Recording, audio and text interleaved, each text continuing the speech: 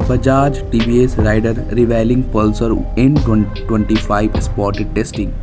Likely to be powered by the same motor as the NS125 या Pulsar 125 will reveal the TVS rider 125 या Glamour and other 125cc computers. Spotted testing in India. Bajaj N125 has been spotted in nowadays, so we will discuss about them. Last year, Bajaj launched the Pulsar N250 in India, and this year it introduced the Pulsar N160 as well. It seems that a third model could join Bajaj N line very soon, since a test mule of the upcoming N25 has been spotted. What makes us believe it could be the N125 is the overall structure. The design through camouflaged appear on the lines of the larger N model. The test mule is equipped with a halogen headlight and split LED tail lamps. The tank should give it a tad spotted appearance.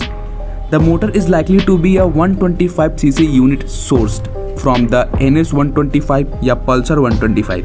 It's an air-cooled with mil. The output rated around 12 bhp and 11 nanometer. However, it won't be a surprise if the Bajaj turns the N125 engine in a bit differently.